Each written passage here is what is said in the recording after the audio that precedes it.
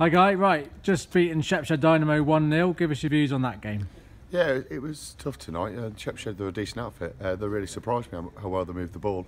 As you'll see, to the left, the pitch, it's awful. You know, we were lucky to be on.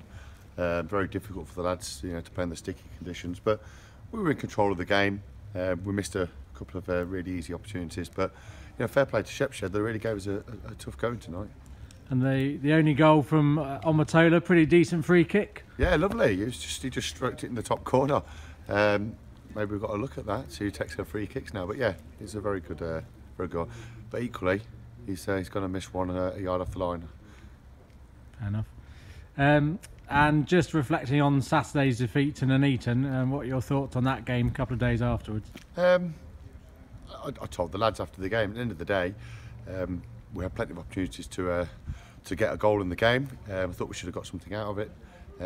Just wasn't our day. The lads in front of goal, there was certainly 2, maybe 3 really good opportunities. Wasted. You know, wasted. They hit us on the counter. Other than that, Max didn't really get troubled. So, on the performance side, you know, again with the conditions taken into account, I thought the lads, you know, I thought they performed well.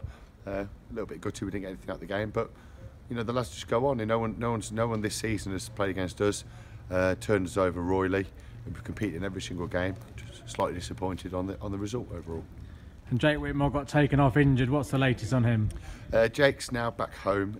Jake's suffered a double fracture of the lower leg. He's going to be out for some time. You know, bad tackle on the lad. He'll be plastered from the whole leg for some 4 weeks. There go the lights. We'll all look after him. Everyone's rallied together. It's a testament to this football club. They're all rallying around Jake. We've done our best to support him while he's going to be off for a long period of time, and we'll continue to do that, and we wish him all the best. Thanks, Guy. Thank you.